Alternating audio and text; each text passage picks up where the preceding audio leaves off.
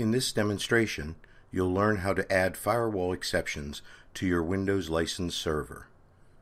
You will need to add firewall exceptions for the 5 executable files displayed on your screen. We will start this tutorial from the Windows Control Panel.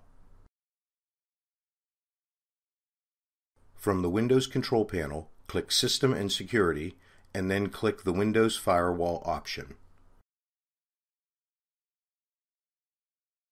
Click Allow a program or feature through the Windows Firewall.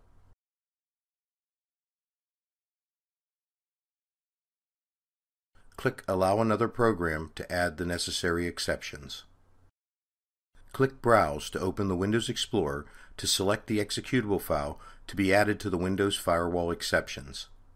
Browse to C Program Files, ANSYS Incorporated, Shared Files, Licensing, WinX64.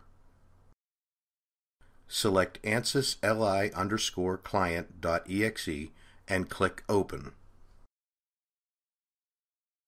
Click Add to add the executable to the Firewall exceptions list.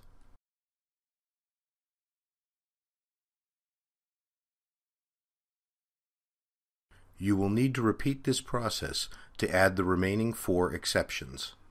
This concludes this demonstration of adding firewall exceptions to your Windows license server.